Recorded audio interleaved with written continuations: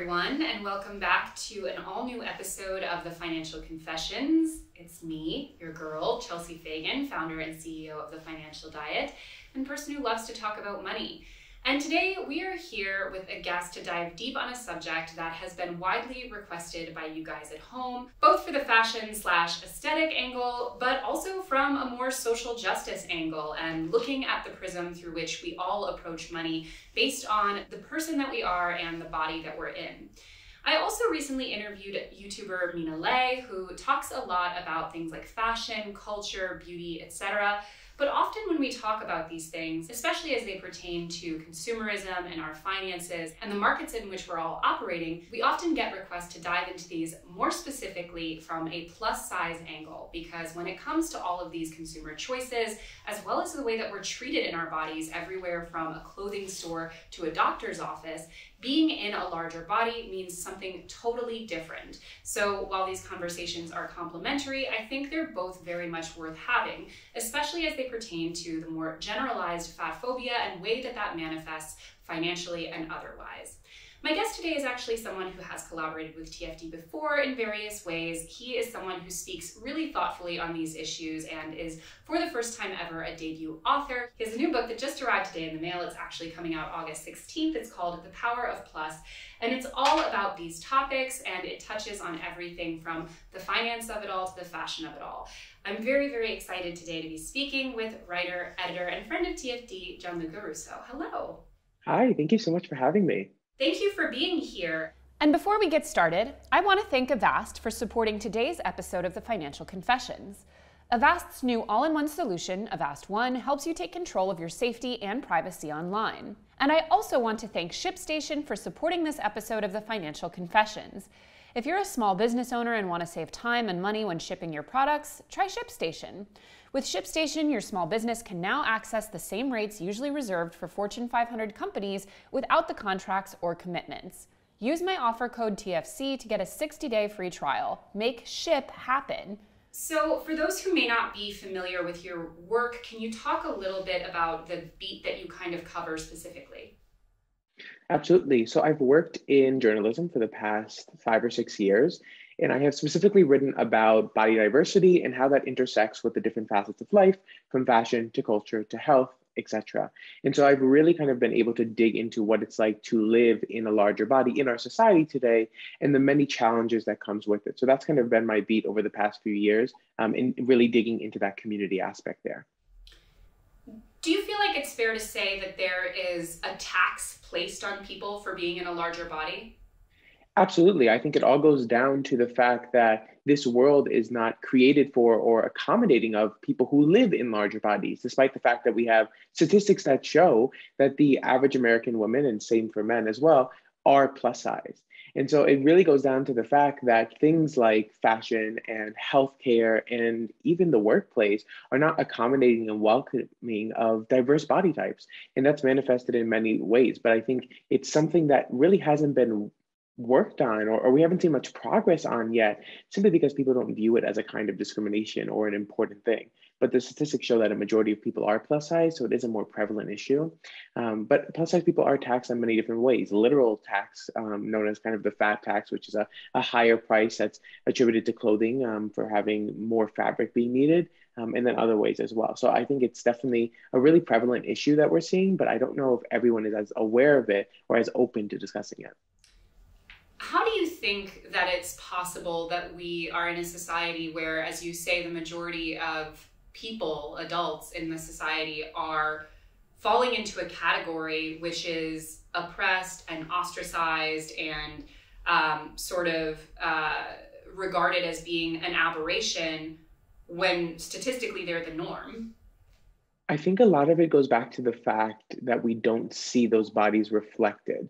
And not just in fashion, right? So in fashion, we know that for so long, we haven't seen any diverse body types reflected, but this also goes into all the other facets of life too. If you look at Hollywood, top CEOs, tech, all of the people we're seeing kind of broadcasted out there in headlines and imagery, what we're taking in is this very thin image, because thin people in a lot of ways are granted those privileges to make their way to that spot. And so that's the representation we're seeing. We're not seeing the people in the middle of the country, people who live outside the coastal cities who are plus size, who make up that majority statistic there. We're seeing the rare exceptions. And then society is kind of painting this view that that's how everyone is, when really that's not the truth. That's just kind of the select few, or the 30-some% that do live in thinner bodies, but they take up the majority of the representation that we see. You know, I think a lot of people would identify the past several years as being a kind of body positive era, where I think these kind of maxims and framings were really gaining a lot of popularity. And, you know, I think we're being jumped on by, you know, corporations and marketers. And it definitely became, I think, a huge dialogue and discourse. But, you know, from where I sit, you know, as a young-ish adult woman who's marketed to aggressively, as we all are, I don't feel anecdotally that a lot of the bodies that I've seen really change. And that's also from, you know, even an ageism sort of perspective or a racial perspective. Like, I do feel like when I think about you know, what is presented to me as aspirational, despite the body positive noise, it still feels pretty homogenous and pretty centered on thinness. What do you think have been sort of the progresses of body positivity, and where do you think it's sort of coming up short?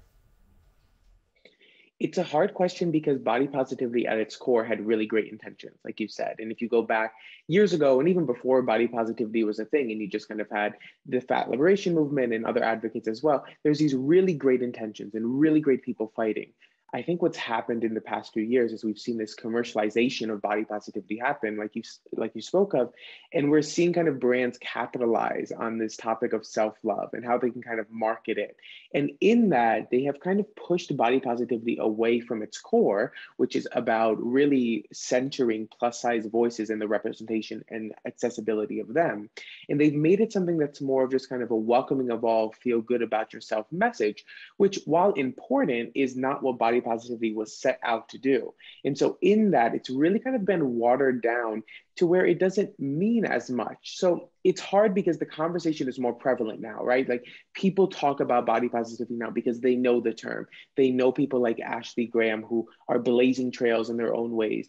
They are more familiar with it, but they're not familiar with the version that's going to push us to the next level of representation. They're familiar with this very watered down and comfortable version that is inclusive of all, but this movement necessarily didn't start to be inclusive of all. It was specifically focused on larger bodies. So I think as it's been watered down, we're seeing less and less impact. There's, of course, a lot of progress that's been made there. So people like Ashley Graham, Paloma Alcester, Precious Lee, these top models who are now blazing trails at Fashion Week, we're seeing more bodies like them. We're seeing at least the conversation take more form. I mean, even Vogue, for instance, put Paloma and Precious and Yumi Nu and all these models on their covers. The conversations are happening more, but the level of the conversations is not really in line with where body positivity started. And I think because of that, we're not seeing as much progress as you think we would be seeing now, 10 plus years into body positivity, 30 plus years into fat liberation. We're not seeing the progress that we would have hoped for because it has kind of been co-opted and commercialized in these ways. Yeah, and also a lot of the models that you mentioned, they are larger than standard size models, but a lot of them fall into a very, very specific body type that is still, slim waisted, full chested, full hipped, and is, sort of like a very conventional hourglass figure, which at least, I think from a normal quote unquote average woman's perspective is like in its own way is still quite unachievable for most of us. Absolutely. And I think this is something that has frustrated a lot of plus size people because it's what they've coined the acceptable plus size body. And while it is far different than the bodies we saw in The Devil Wears Prada, it is not really reflective of what the average plus size woman is. And so what designers will do, they will take these size 12, 14 girls and make them their muses, and they will only represent them. And while there's nothing wrong with these women, and I'm in fact a fan of all those women I listed, they're not the only body type. I think that's the hard thing in the commercialization of body positivity, is that it's centered individual body types when it should center the spectrum of them, which goes far beyond a 24 into a 26, 28, 30 plus. And so that's the real problem here, is that even in this body positive movement, we're centering these very rare glamazons that, yes, while they might be a size 12, 14, 16, far different than the Devil Wears Prada and the imagery we've seen before, they're not reflective of the average plus size woman, which is a 16, 18, and they're definitely not reflective of the spectrum of sizes above them. And so I think until we reflect that spectrum, we're not going to see this change that we need, because the only voices that are being reflected are the voices that are now normalized, which is a size 12, 14, 16, which of course is bigger than a 0 to 4, but it's not necessarily much different as it was a few years ago. So, you know, in your book, you're specifically focusing on this sort of the world of plus size, if we can call it, through the prism of fashion or in the fashion industry. So from a layperson's perspective, if most of the country falls into the category of plus size, then one would think it would be very lucrative for businesses to cater to that market, even perhaps more so than they cater to what I guess we could call straight sizes, because that represents a larger market, you know, because that probably represents more opportunity for new consumers, etc. But we do see with a lot of brands, especially certain types of brands, many designer brands, brands that project a certain image, like we see kind of almost a complete avoidance of branching into larger sizes or making their clothes in different cuts. And it's hard to understand what the financial rationale kind of is for that. Can you talk a little bit about the finances of why companies are making the decision to exclude such a potentially lucrative market? On paper, you would think that they would want to dive in. They would want to dive into this market that's been estimated to be worth more than 24 billion. But in reality, there's a lot that goes into it that from the outside looking in, you wouldn't expect. So of course, there's this whole topic of stigma. A lot of designers don't want to do plus because simply they don't want plus size bodies to represent their clothes. We know that that is nothing new. The challenges from the financial perspective, though, come from the fact that diving into plus is a huge investment.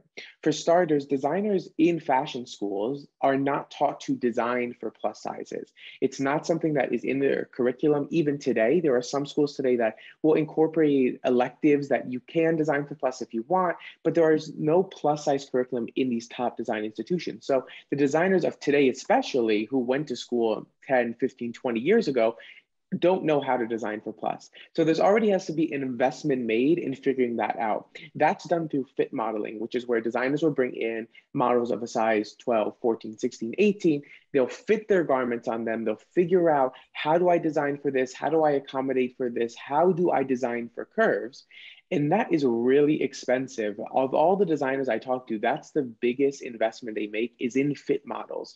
But that's the only way they can learn about how to design for these body types. Because if they simply grade up, which is about adding 2 inches per size, it's not going to accommodate for the different ways that weight is held on different body types. So these fit models are crucial, but that is a huge investment there to constantly be bringing in these models of different sizes to try your clothes on them, to make adjustments, alterations. That's a huge thing in and of itself.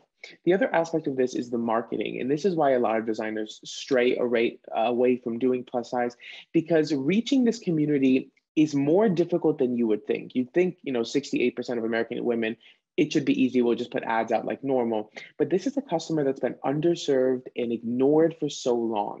She's not looking in the same places. She's hesitant. She needs to be talked to in a different way. And a majority of designers have never had plus size people around them, so they just don't know how to do that. The same with their marketing firms. They've never marketed to plus before, and marketing to plus is very different than marketing to straight sizes. And so making that investment there means making a community aspect. And so it's hiring plus size consultants, it's talking to the community directly, incorporating their voices. So on all these different levels, there's money that they have to put into it. It is a huge investment. And then there's, of course, it goes down to everything to stocking plus sizes in store, right? For so long, they've only stocked an extra small to an extra large. How are they going to now double that offering in store? Where's the size? How are they going to ship those out? What about all these different factors? So from start to end, there's a lot of money that has to be put in. There's a lot of potential to make that money back. And I think that's what we're seeing designers are finding when they do it right. But the potential for failure is also so large that it scares a lot of people away. And they think, well, we're already doing so well as a business. Does it really matter that much? Yes, there's potential that we could be even bigger, but there's also potential that it could fail and flop so bad. So is it really worth it? I think that's what designers are thinking of a lot. And it's challenging because while this is a huge market, there's a huge potential for failure. And a lot of people simply just don't even know how to take the first step into figuring out whether it's the right move for their business. Why are plus size clothes on average more expensive? From a designer and brand perspective, it's because it takes more money to make them, simply because of kind of the fabric, the fit modeling, all of those aspects. They'll kind of charge more for that. I think that's why we have seen the fat tax come out, as it's been called, in which designers will charge more for plus sizes. Now there is less of that happening. We're seeing more kind of price equality across the board because designers know how othering that is to charge more for plus, but it's still prevalent. And from the business perspective, it's because it costs more to do plus. From everything from design to marketing, the whole investment there is more. So their initial reaction is to charge more, but that really has a bad impact on the customer. You know, an area that I feel, an industry that I feel has become very honestly weird in this era of sort of nominal body positivity, but still largely very sort of crushing normative beauty standards that haven't really changed all that much. And in some cases, I mean, you look at top models who are pretty visibly underweight, and that's still, I think, very normalized, if not, considered aspirational. Something that I think has become very strange is diet culture, because the diet industry and the weight loss industry are both still hugely lucrative and dominant, and the outcome is generally the same, right? Like, you're still seeing an emphasis being placed on weight loss, but I think it's now become sort of superficially less acceptable to speak strictly in terms of weight loss. You'll speak in terms of health and psychology and habit forming and, all of this stuff. But at the end of the day, a lot of it still boils down to calorie tracking with an explicit goal of weight loss. And, again, as a woman in my demographic bracket, I'm marketed a lot of those things. And it's very interesting how we've sort of changed the ways in which we can talk about them, and yet not really seen a ton of changes in the sort of ideological underpinning of the industry, which is now post-pandemic more lucrative than it's ever been. Can you talk about the state of the diet and weight loss industry right now? I think at the end of the day, a diet is a diet, right? You can't escape it from what it is. But with that commercialization of body positivity, the diet industry has tried to welcome in this message of self-love where it doesn't fit, which is why we see it happen so much that people will say, oh, this isn't a diet, it's a lifestyle change. When really at its core, what is it? It's a diet to lose weight. And I think the more that we pretend that it's not, the more frustration is going to be caused. But the diet industry really wants to capitalize on self-love because they know how much it can make them. It is a lucrative industry for a reason. They know that by saying, oh, this is just about doing what's best for you, if they change the narrative to be something that is more welcoming, more exciting, more appealing, they're going to bring back all these people who have strayed away from it because the diets they grew up with never worked. So now they're going to try something new because it's not a diet, it's a lifestyle change. It's something different. It's about self-love. So they'll give that a try. It's something new. The diet industry is just trying to stay alive, and it will probably always stay alive. People will always want to lose weight because it is easier to live in this society if you are of a smaller size. And the diet industry knows that. They'll do anything to market to this community to make them shrink down, to make them smaller, because they're feeding off these insecurities under this new umbrella of false self-love, when really we, or I hope we, can see through it, that it's really not real. And it's not going to make a change. I mean, we have the statistics that over 90% of diets fail. That's not changing just because you slap on a sticker of self-love. That will always stay the same. And there's a reason they fail, but that reason they want to avoid. What they'd rather focus on is trying to use your insecurities against you under this new smoke screen to try and ultimately get you to spend your money and continue to fail so that you continue to feed into it. Why do they fail on average diets? There's a kind of a handful of reasons. I think a lot of diets last for about 2 years. I think it's at the 2-year mark that you see most of them fail. And most of it is about sustainability, right? So when you're on a diet, it's usually very restrictive. It's something that, a lot of times is not healthy, and you're following a very strict structure. Over time, as life gets in, as you kind of adjust to a non-strict life, you kind of go back to old habits, and your body goes back to its natural process, its natural metabolism that's not being changed because of a very low calorie regimen, a very high exercise regimen. It's going back to its normal state of being, which for a lot of people is bigger. And I think we have so many statistics now that show genetics play a huge role here. Some people are bigger. That is their natural state of being in a bigger body. And you can't change that. You might be able to change it for a few months, a few years even, but once you kind of fall back into your natural state of being, your body is going to reflect that.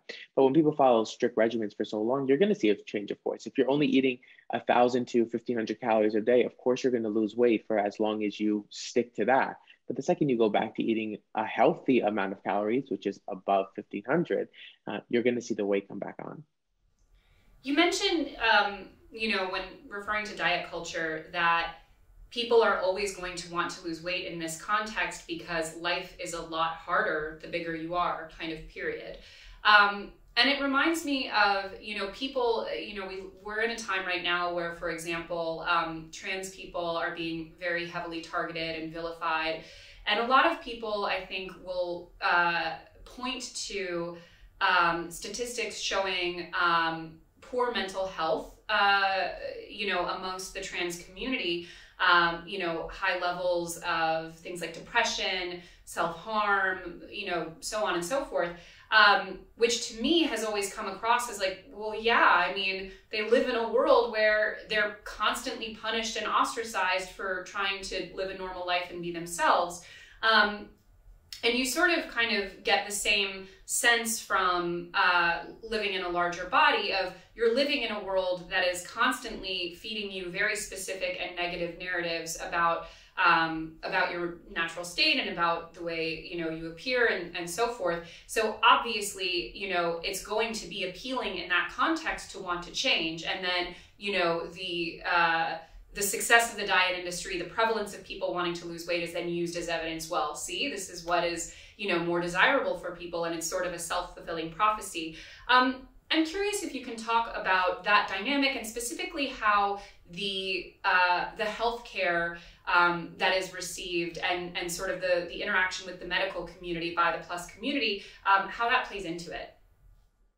Absolutely. It's this whole conversation of cause and effect. And it, like you said, extends far beyond fashion, which is the important thing here. So specifically in the medical industry, plus size people have a very difficult relationship there with doctors and medical professionals because of the years of stigma and abuse that have been prevalent within the medical industry. And so there are studies that have come out about this, but a lot of doctors and plus size patients have terrible relationships and no trust because oftentimes the doctors will resort to offering weight loss as a suggestion for any ailment, for any illness. And that's a real problem because if you're going to the doctor about something that has nothing to do with your weight and they tell you the cure is weight loss, you're going to know that they're not really caring here. They're just looking at your body and making a judgment based on that. So there's just a really difficult relationship here because of the medical fat phobia that we have seen for so many years fester within the industry. And of course, it goes beyond doctors as well. It goes down to everyone, to therapists and everyone who can have an impact on someone's mind and the way they view themselves and how they're feeling. They're projecting these stigmas continuously based on health. And this topic of health is so dense, right?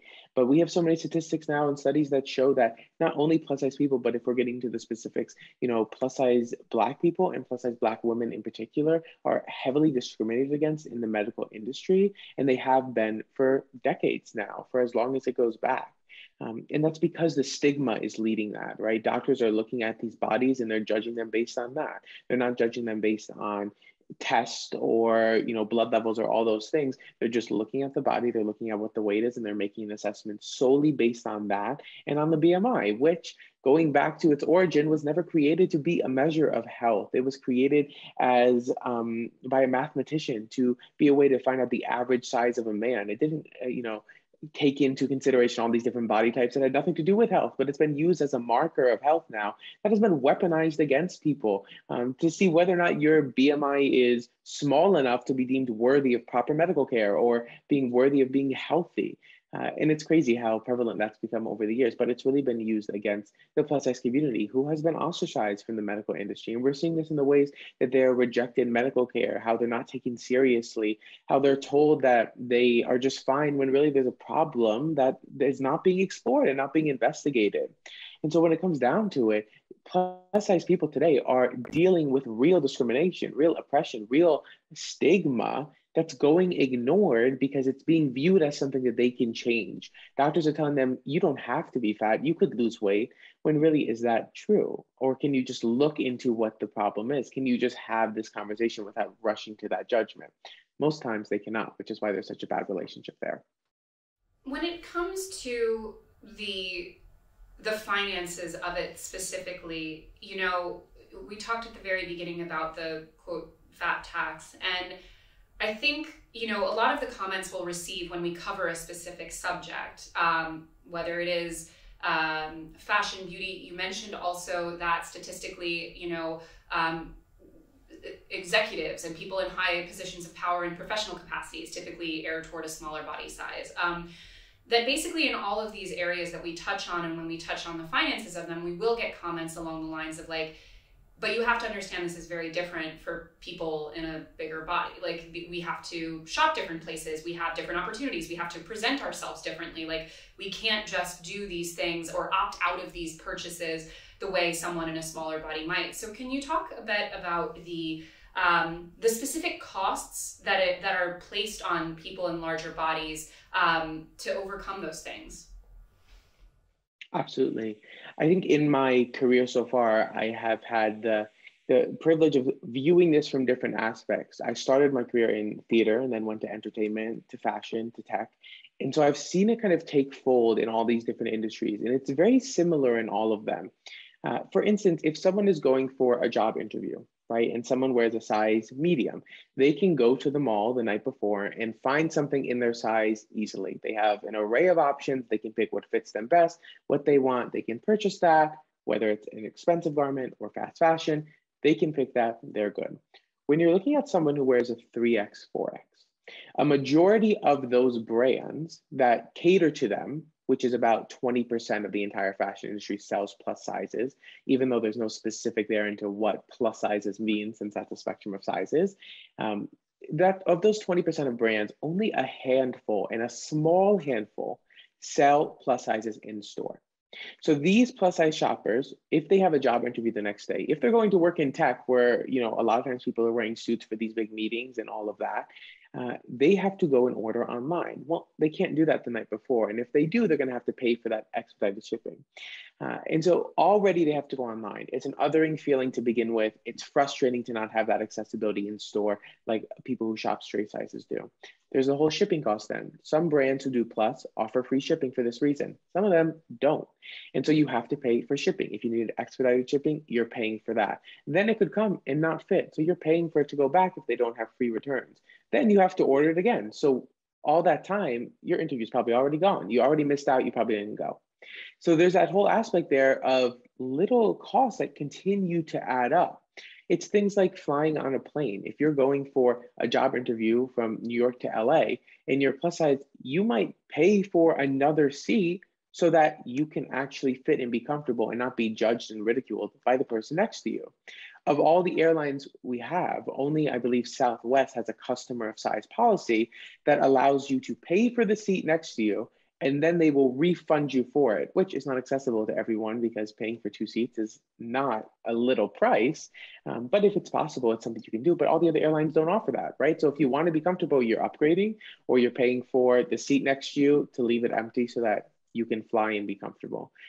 Things like that. It's everyday little things that add up. These extra prices, these extra costs of being fat continue to add up and to separate plus size people into this category that is difficult to navigate because it makes them think, why should I even try? Why should I go for that promotion? Why should I go for that job in New York City? Why should I even try these things when I know the odds are already against me? Why do you think we see such striking differences in size as we move up the professional ladder?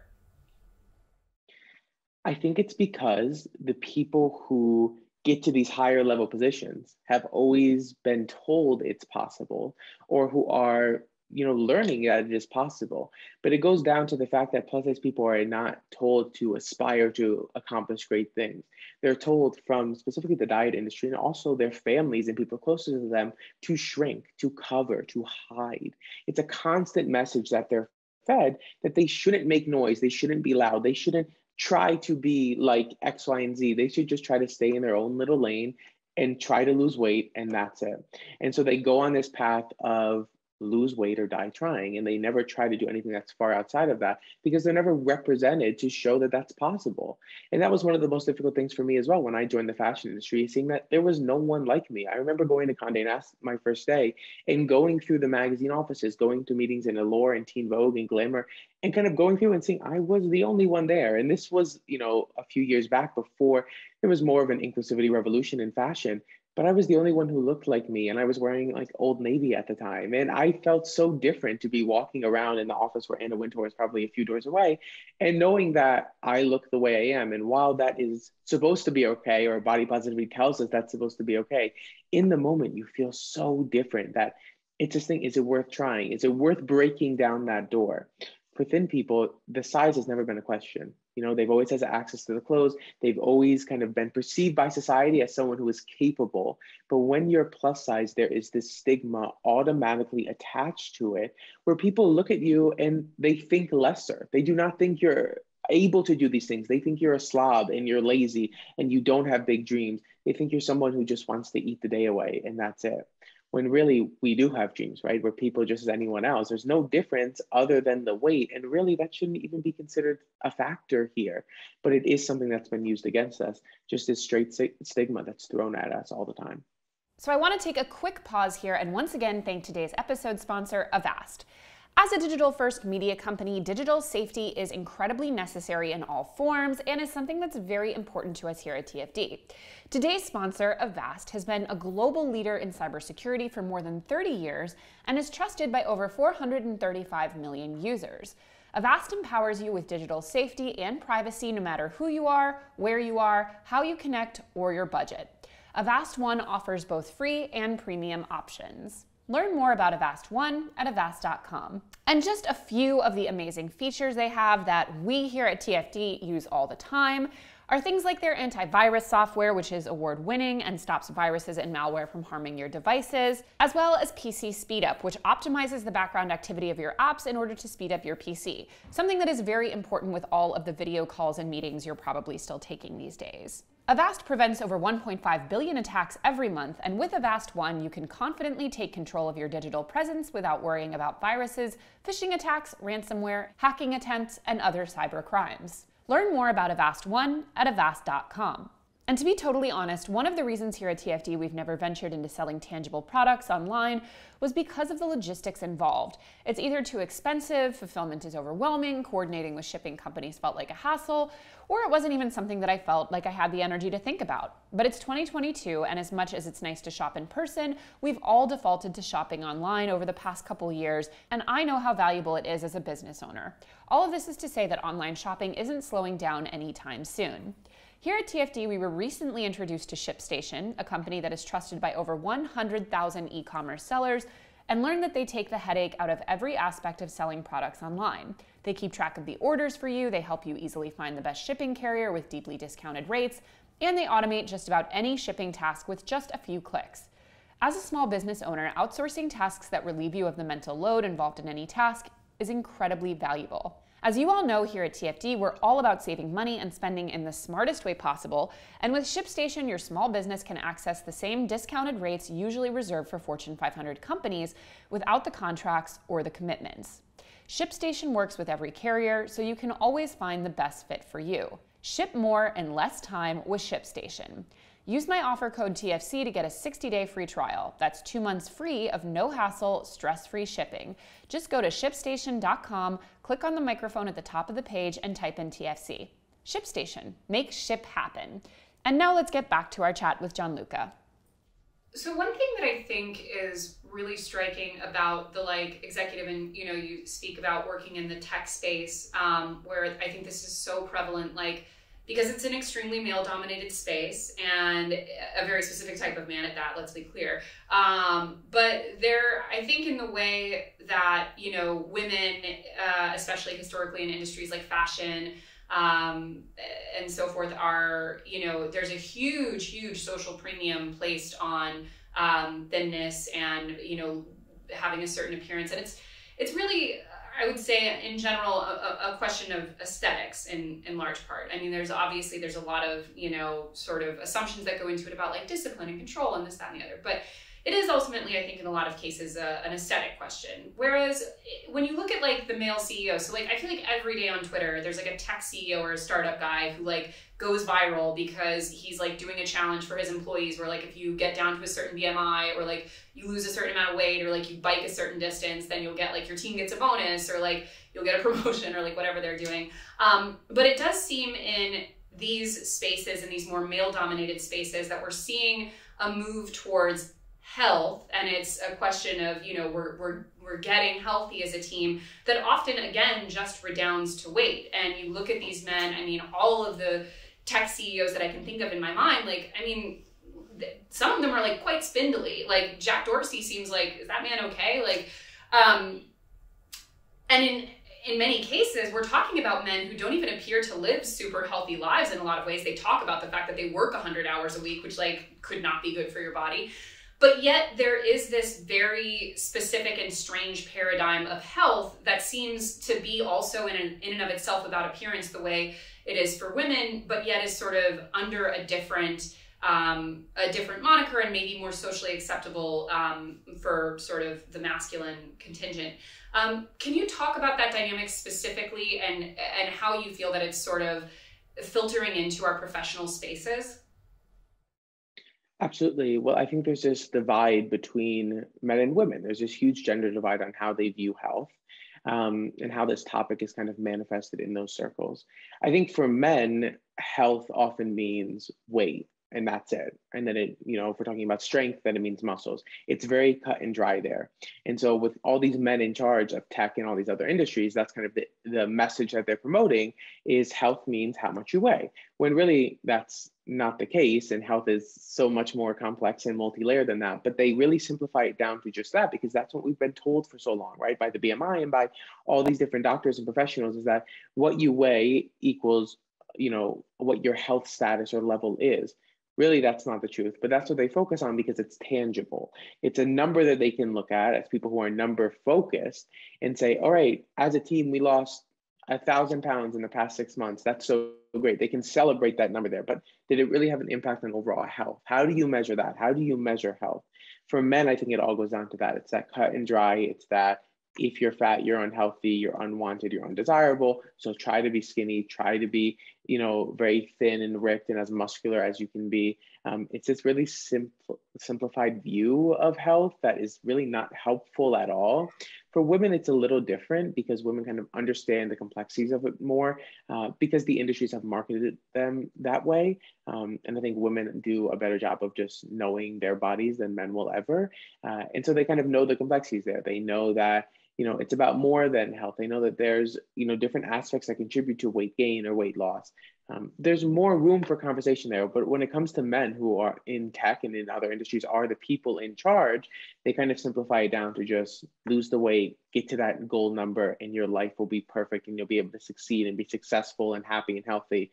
That's not the case. That will never be the case because everything is so more multi-layered than that. But I think body positivity has not even reached men in a tangible way yet. Definitely not a way that we're seeing across industries.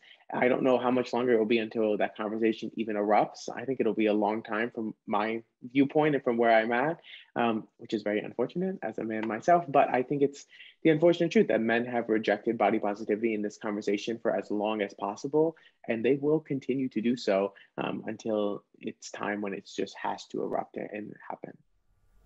There are so many like male specific diets that have like propagated over the past couple of years that are so deranged, and like what is going on with you guys? Like the carnivore diet, like there's like so many guys on Twitter who just like talk about how they eat only, Jordan Peterson being one of them, but there's a lot of them, and they talk about how they only eat raw meat and it's like cured all of their ailments. And I'm like, you cannot tell me that this is not the equivalent of like the 60s housewife, like just eat, you know, celery for 5 days and you'll, you know, lose all your weight. Like it is mind-boggling to me that this masculine coded diet culture that is clearly just as deranged and clearly just as focused on really effective ways to manage calories is somehow perceived as more acceptable. Yeah, I mean, those men are something else. I do not identify with that group of people and never will.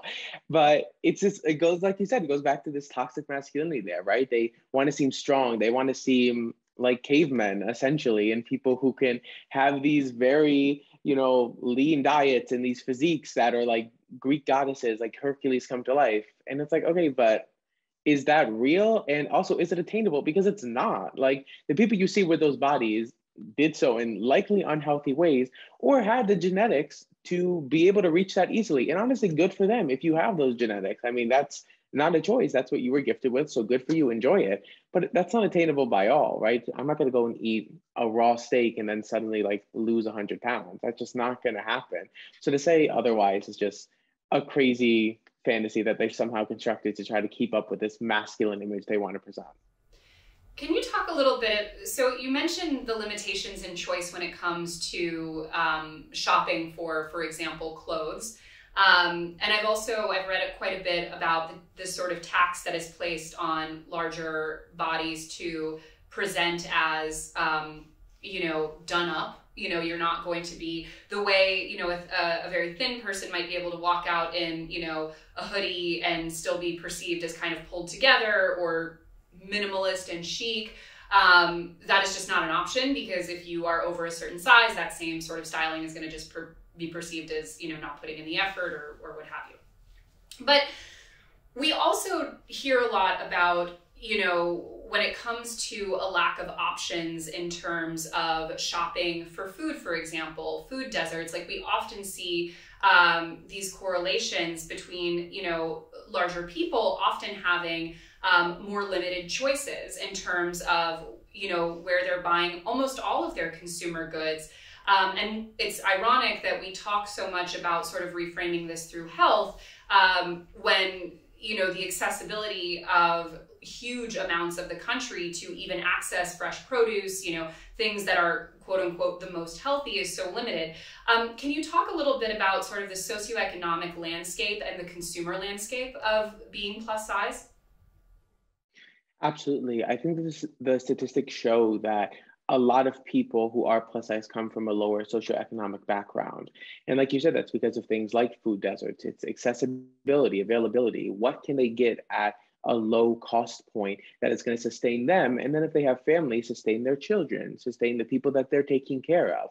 There is so many factors there that we kind of often put blame on a person for, right? It's your fault you're this big. You made yourself this way, when we don't take into consideration everything else that's going on around here. And so a lot of people are in what has been coined by the media, the middle of the country. I hate that term because like now I live in the middle of the country, but I lived in upstate New York before this, where it was like very similar. So I feel like there's middles of the country in every state. But these people who are kind of outside of these areas of availability and accessibility have to do the best with what they're given. And oftentimes that means things like fast food. It means things that are cheap, easy. These are also people who are likely working, 2, 3 jobs. They have to make ends meet. They don't have a lot of money to spend on food, especially if they have young children, if they have families, if they're taking care of grandparents, all these different aspects here. Money is tight.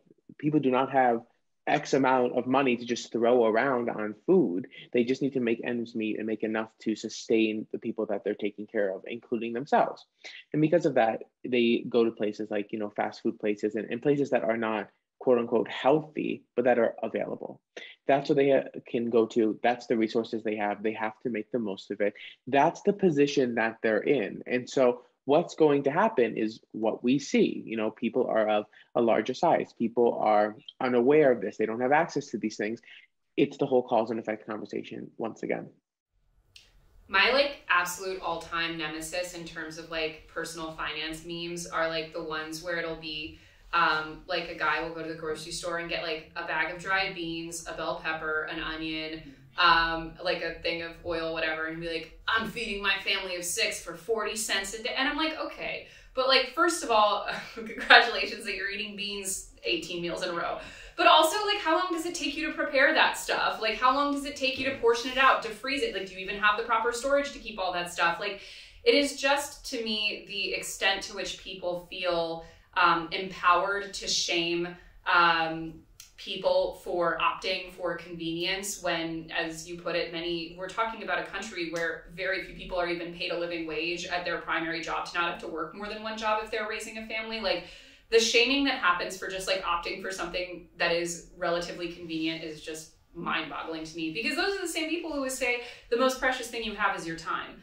So something that you mentioned earlier that kind of stuck out with me, that I think is a really, really fascinating dynamic, specifically as it pertains to weight. Although we're interviewing soon for TFC Imani Barbarin, who's a disability activist, specifically about disability, health, chronic illness, and money and all of that. And I do think there's probably a lot, and she'll tell me, but a lot of the same sort of dynamic with those issues as well. But specifically as it pertains to weight, as you mentioned, the vast majority of diets fail. It is very difficult for people to change their body size on a very long-term basis. The vast majority of women who give birth, for example, are going to have a body that is changed for the rest of their lives. And so by every sort of data-driven metric, body types they're features that are, at least to a very large degree, innate to us the way other sort of physical or genetic features might be. And yet, the way we frame it, even the way I think otherwise pretty with it and woke people will often frame it as, like you said, get thin or die trying, perpetually being on the pathway of changing your body despite how unrealistic it is. And I do feel we have the data, we have this, body positivity movement, we should be better about this. Why do you feel that there is still such a persistent myth that this is something that people should always be in the process of changing? Yeah, it's something that I always think about. And I open my book with the sentence that we live our lives aimlessly chasing the concept of self-improvement. It's something that we're taught that we can change. We can't. But the people in charge want us to think otherwise. And the people in charge being the people at the head of these industries. It goes down everything to the media and Hollywood and these images we're seeing. It's people who, lose all this weight, right? People like Rebel Wilson, who can lose all this weight at the age she is and celebrate it and now be this, what she wants to be, this kind of fashion goddess and on the red carpets and all these things. It's people who will have, children, like you said, and then be on the red carpet and be like, it was nothing, like Christine Quinn in Selling Sunset, who I love, but at the same time, it's she painted as if her body was fine and she was perfect and it was great. People look at those and they say, well, why can't I be like that? What's the difference here? It's weird and it's frustrating because you would think people understand the disconnect here. You would think that that is not real or that is rare and that is not going to be the average experience here. But people still feel that way. They want to aspire to something. They want to go on this journey towards being better because they're told a lot from the diet industry from a very young age that they can be. A majority of the people who struggle with this are people who went on diets when they were 3, 4, 5 years old, when parents started restricting what they were eating, sending them different snacks in elementary school. that continues to build on itself. It's a mindset thing. And once it's in your minds, I don't think it's possible to take that out. I really have not met anyone who's been able to take that out of their minds. This idea of, well, I can be like this if I try hard enough. If I do the best that I can get there. It's just not true. It's true for other things, which is, I think, why people want to try it. They want to continue to attempt it for as long as they can until they fail. Because it's like, if you work hard enough, you can accomplish anything. They apply that to their bodies then, and they don't take into consideration the fact that bodies are not things that can just be moved and changed and sculpted in whatever way you want. They're living things that will be changed naturally throughout your lifetime. So it's something that we know kind of the disconnect here. We know that this isn't real. The imagery we're seeing on social media, those highlight reels aren't real. But a lot of people still believe that if they try hard enough, they can get close enough to where they can reach that level of confidence, of success, of affluence. But really, it's not going to be possible. And I'm not sure how we get there when body positivity continues to be so commercialized. I think that's the problem here. It's become so far away from where it was that you have people like Kim Kardashian and Skims saying this is for everybody, and then they're kind of promoting the exact same body types that we saw in Victoria's Secret for so long. How is that for everybody when you're not reflecting everybody? And so people are going to think, well, I should look like that. I need to continue to push myself to look like that, because body positivity doesn't have the same meaning it did years ago. And so it's not helping people in the way it should be. We also, we did a video recently-ish about how celebrities and influencers gaslight us financially about beauty. And a lot of it is a lot of it in the video is about, famous women who will have, pretty drastic facial changes, which are supposed to be lighting and makeup and this, that, and the other, but are obviously cosmetic procedures, or they have flawless skin, which is the result of drinking a lot of water, but it's actually, frequent laser treatments and having, facialists on staff and all of that.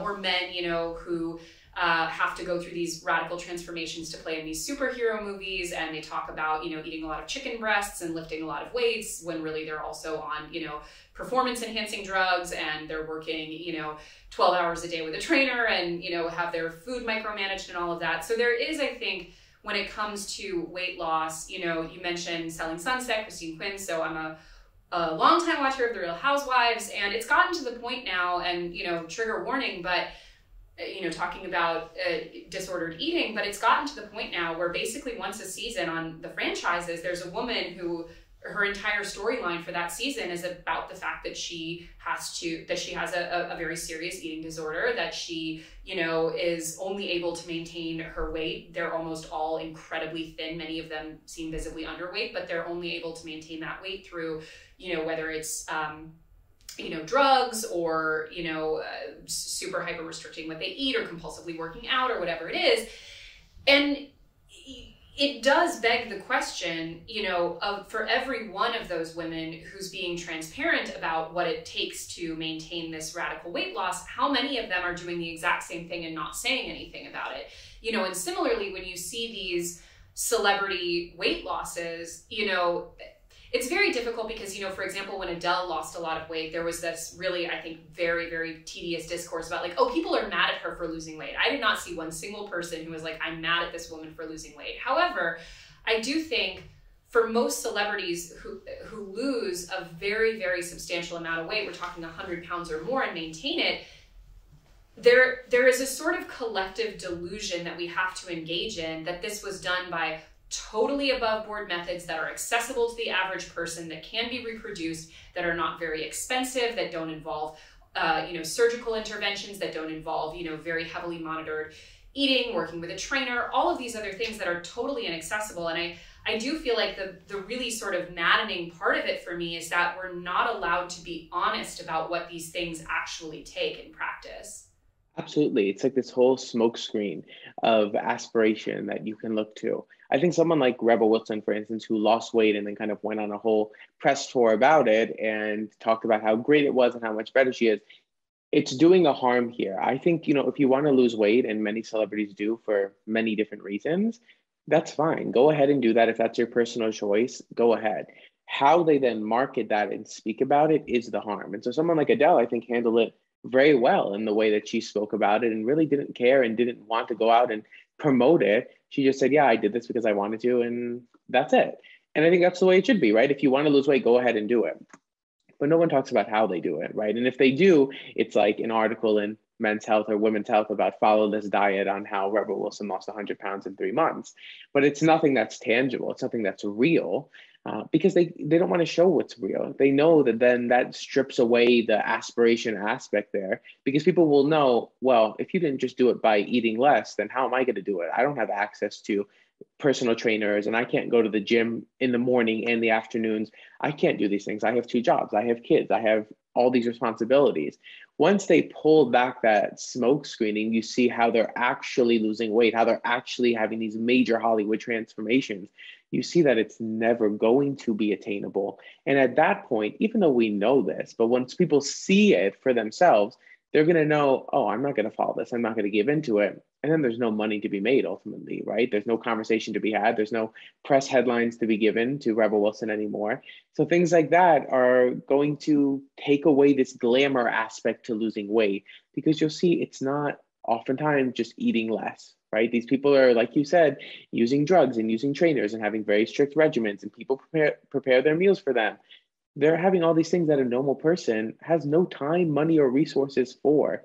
Once they're told that directly, they're going to stop falling for it. It's frustrating and saddening that people still do fall for it, but it's what they're fed. It's the images that they're given. It's what they're told continuously in the media and through these celebrities and people who they look up to. That's the hard thing. People in these positions of power have these platforms for a reason. People are looking up to them. They're seeing what they want to do. And so when, these people are going to show them the truth, those people are going to walk away. So they're not going to do that. They're going to paint you a version that is aspirational, something that you can look to, something that you can feel inspired by and that you can follow, so that you continue to feed into them, so you continue to support them and be a part of their journey, and so that they can be a part of yours. None of that is true. None of that is helpful, but it's what we continue to see. Not to bring it back to capitalism, my fave, my problematic fave. But how much, because again, so much of this shit is cognitive dissonance, like, especially when you consider the numbers, especially when you consider how many Americans fall into this very category. Do you feel on some level that it all falls in some way to the fact that it's very lucrative to keep America on this hamster wheel? Or do you think it's more than that? I believe that is the issue, 100%. I think capitalism is the issue, will always be. That's why I do not have as much hope as some people that we're going to see a lot of progress and solve these issues, because I think capitalism runs everything. And I think that is what the main issue is here. Everything down to the medical industry, right, is being run by money. And people are not, that's not going to change. It's only going to get worse, right? Maybe it'll get better a little, and then it'll get worse. It'll go back and forth. But I think that is the main issue here, is capitalism. Everything from fashion to the medical industry to Hollywood to the media, it's all run by this. That's what's force feeding us these messages of get thin or die trying. And I don't think that's going to change unless capitalism itself changes. When you talk about the medical incentives specifically, why is it, do you think, that it is so much easier in many cases to default to treating the sort of issue of a larger body of defaulting and redounding to losing weight than to explore what health really means in all of these different bodies?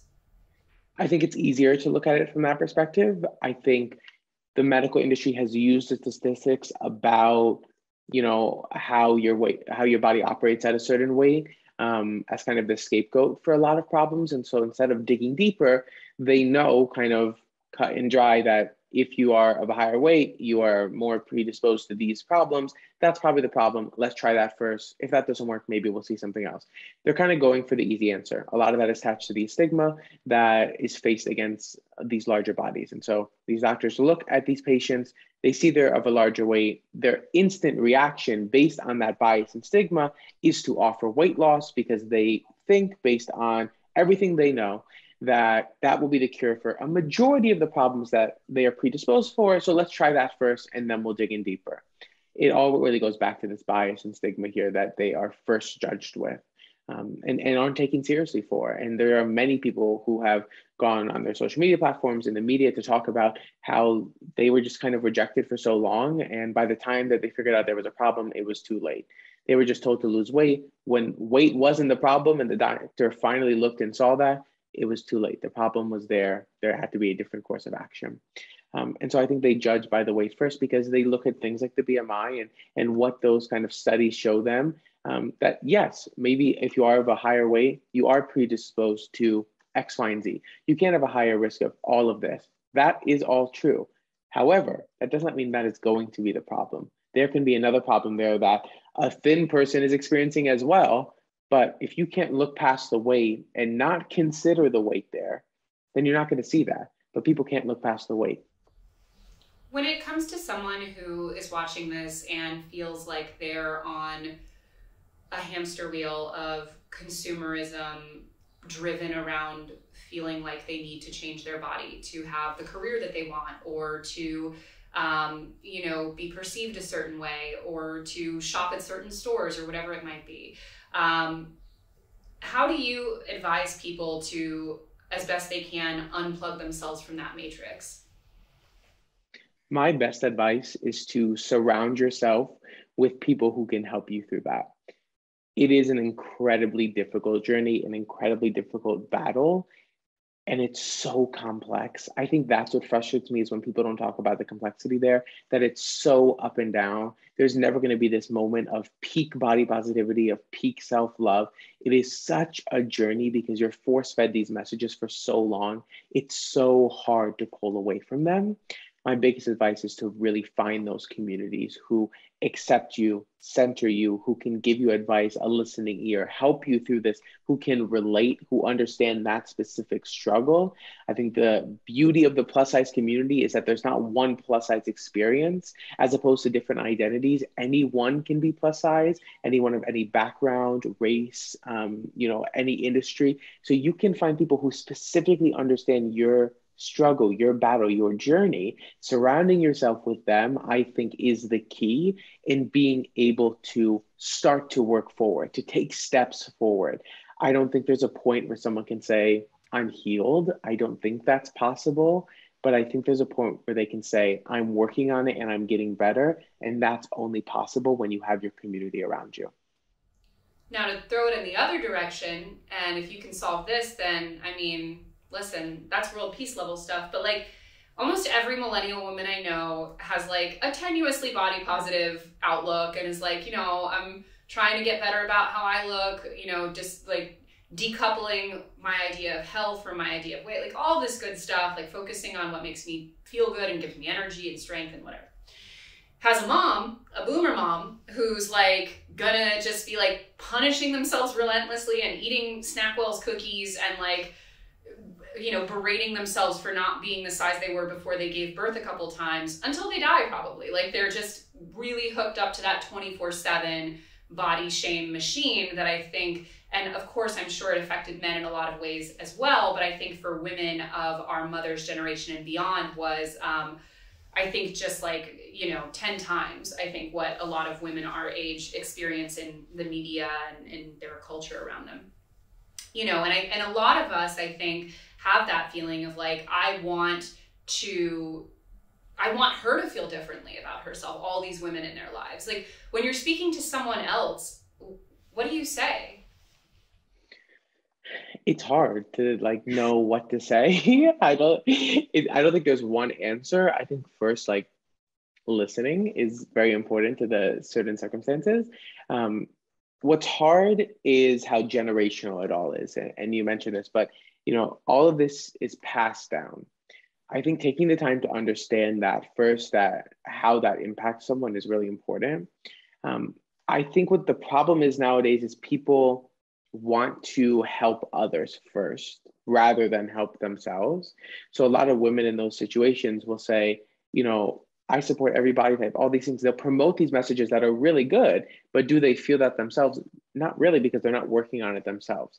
I think a lot of it is just like being honest and saying, this is what I'm going through. This is what I struggle with. This is my insecurity. Having that conversation, at least opening up the door for it and opening it up with other people to find what that common connection is there. But I mean, it's a hard situation. I don't think anyone knows the best way to be able to go about that, because it is such like a personal and individual conversation. But I think the more that we at least offer honesty and transparency, and kind of go on that self journey and really figure it out internally, like what's the cause of this? Like, why do I hate this about myself? Why does this bother me? Figure that out. I think the closer we'll get to be able to making progress there. One boundary that I've found to be quite effective is no negative food talk at the table. I'm shooting that down relentlessly. Like, if a woman is like, oh, I really shouldn't be eating these fries, I'm like, then either don't eat them or don't say that. Like, we're eating the fries are delicious, we're not gonna neg the fries and make them taste like ash in our mouths because we shouldn't be having them. Like, not allowing the negative talk. Yeah, absolutely. And I think that's the thing is people, it's their like instant reaction to say things like that, right? They're not even really thinking about it. They just say it because that's what they think like they should say in that moment, but it really does have an effect, right? So setting those boundaries is important, which is also why, putting the people around you as people who reflect that message is important as well. So you're in comfortable spaces. But for a lot of people, saying this stuff like that is just an instant reaction. It's something they've done forever and they really don't even understand the impact it has. But like, don't say it. Be aware of like the impact that your words have. That's the least that we could do is like be aware that our words have impact.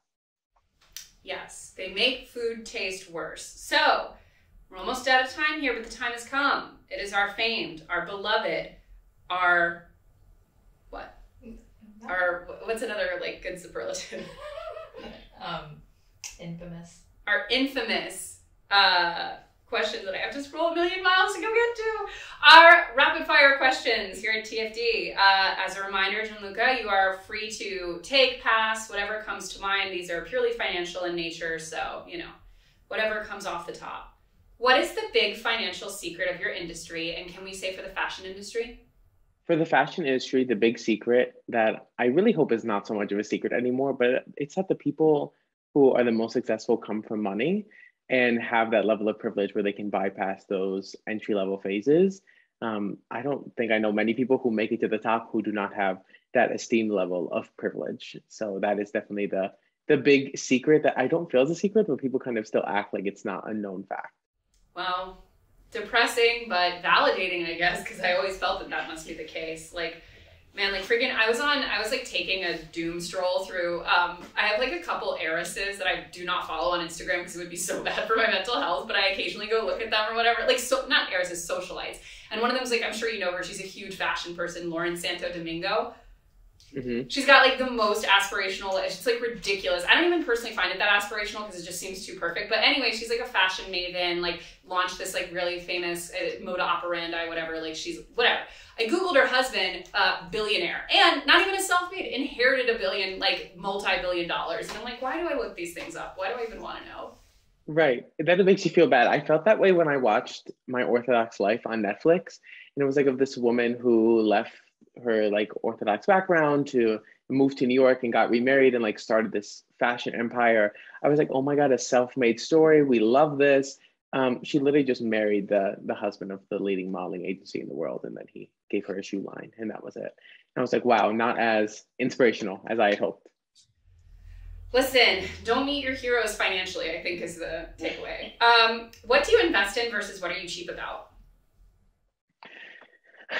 This is hard. I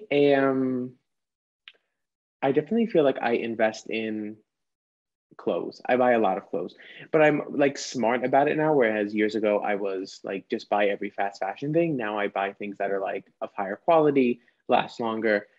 I invest in a lot of that, I feel now, as opposed to just spending like $30 on a shirt. I definitely put more money towards buying things of a higher quality, which is not an easy thing, but it's something I'm trying to get better at doing as I get older. What am I cheap about? I definitely am cheap about, it's the worst, but I'm cheap about like everyday costs. So little things that like really have no impact and I really shouldn't care about. But even when I'm in New York, things like I'm not paying an extra $2 for an Uber that is like surcharged right now, like things like that, that really will have no impact on my weekly budget, but that in the moment look like a lot more money. I'm like, no, I'll pass on that. But then I'll go spend like $300 on a suit. So the balance there, I haven't figured out yet, but I'm working on that. You know, some would say that opting out of those little day-to-day costs are some of the most important things to get frugal about. What has been your single best investment and why? My best investment, I would say, is I think my best investment would be going to, and it wasn't a huge investment, but going to community college, I think was my best investment in like paying that out and not having to worry about that and getting my education there. And then even when I went to my 4-year university, I went like local, so it was super cheap. Making that investment and doing that, and rather than going to my quote unquote dream schools that I wanted to when I was like young and bright eyed, I think was the best investment I made. My favorite answer of all time, as a fellow community college student who doesn't and didn't have student debt. I love to see it. What has been your biggest money mistake and why? My biggest money mistake is the amount of money I spend on food all the time, especially when I'm traveling. That is the thing that I'm like, oh, I'll just write it off like it's for work or whatever. I spend so much money on food anytime I'm traveling for work, which is like fine, I guess, like live it up, enjoy it. But I spend a ton of money on that, which I probably should not do. And even when I'm home now, I like order all the time because it's like, I don't have the time to always go shopping, always spend an hour cooking, even though I love cooking. But I think as I've gotten older and now I enjoy it, I'm like, no, if I'm going to cook a meal, I'm going to do like the full thing, make it Instagrammable, the full moment, which has made it like when I'm not doing that, I'm like, oh, I'll just order something to the house. It's fine. So I definitely spent a lot of money. I'm fueling that Uber Eats every day. So I would say that is my worst investment there.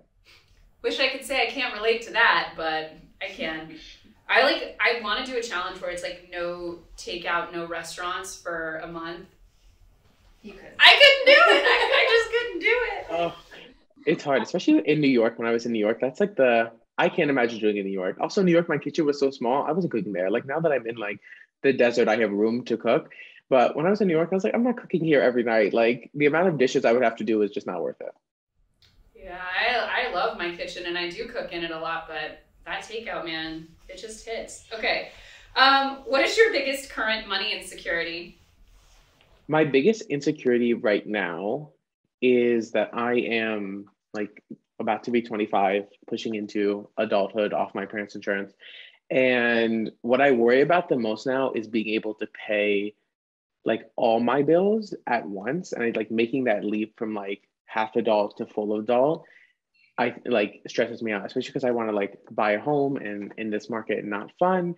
So things like that, thinking like, can I pay for every single one of these bills? How am I going to manage that? Literally keeps me up at night to think about that. So that is like my biggest thing right now is like, how do I make that jump into adulthood where I'm paying for absolutely everything, including a mortgage, and not go bald and pull my hair out? So that's the hard thing on my mind. Listen, you're doing better than I was at 25, and also that's what a budget is for. What has been the financial habit that's helped you the most? I learned this from being a freelancer that my money like directly goes into 2 accounts to separate that and for paying for taxes and then like what I can use. Separating those and like knowing like, all right, I'm going to be paying 30 to 50% of this in taxes. Like I need to save that, put it aside. And having those separate accounts has been like the biggest blessing so that at the end of the year when I have to pay taxes, it's not shocking and I already have the money set aside for that. Similarly, when I was a freelancer, every time tax day came around, I was like, oh, what? So last question is, when did you first feel successful and what does that word mean to you? Oh, that's hard. I think I first felt successful the day that I had my first article published in Teen Vogue when I was in college. It was started my junior year. And I just remember that moment just being like the craziest moment. I was like in my creative writing class at 7:30 in the morning and like ran out into the hallway crying. And it was just like a moment where I was like, oh, I did this. Like I wanted this so bad. I had like started reading Teen Vogue right before their huge revolution. ahead of the 2016 election. And I was like, I want to be here. And like in 2 years later, I was at the magazine. And it was the craziest thing. And seeing that first article go up with like my name and like that for me is like the biggest moment of success. And I've had like a lot of exciting things happen then and like done great things, but just that one moment writing that one article, which like literally was about a scholarship I got. It was literally about community college. So it has nothing to do with what I ended up doing and like nothing to do with fashion, but just the fact that I like made it there when I wanted to, set that goal and like broke in a place I never thought I would have access to was like the most defining moment for me. And like great stuff has happened, but nothing like has matched the joy of that moment.